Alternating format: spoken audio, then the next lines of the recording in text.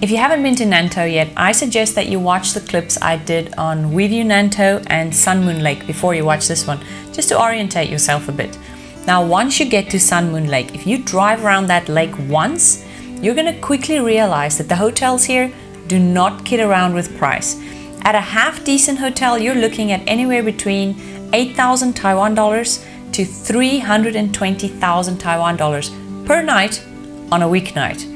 And yes, I said 320,000 Taiwan dollars per night.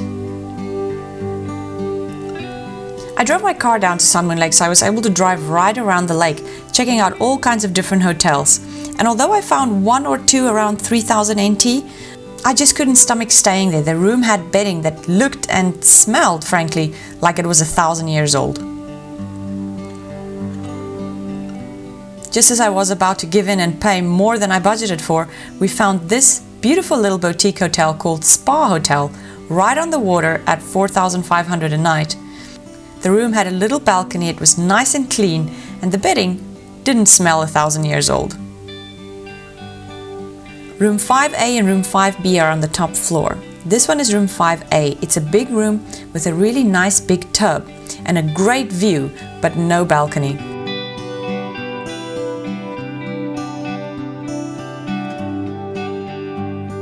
This room goes for between 5,000 to 7,000 NT dollars a night, depending on which day of the week you book it.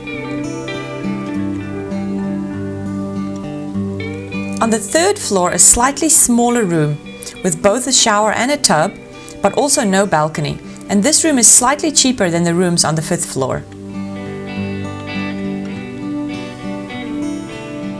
If you want a nice little balcony, you should go for either rooms 1A or 1B. This was my room, room 1A, slightly bigger than room 1B, with both a shower and a tub overlooking the lake. This room is around 4,500 to 6,000 NT per night for two people sharing.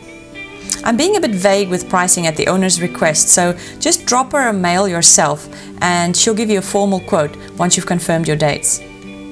It's also worth mentioning that this hotel does have their own spa. I was unable to record it because there were guests using the spa while I was there.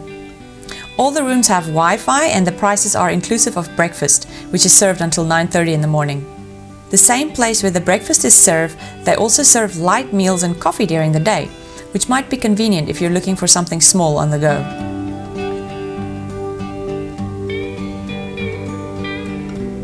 This hotel has a great location and a really nice view of the lake, and yet a 7-Eleven just diagonally across the road and a Starbucks right next door.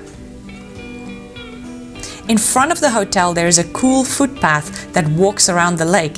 Great if you want to go for a morning or evening stroll. Check out the clip I recorded while walking around the lake one morning on my blog page. And speaking of exercise, if you do decide to take a room on the top floor here, pack light, because this hotel has no elevator.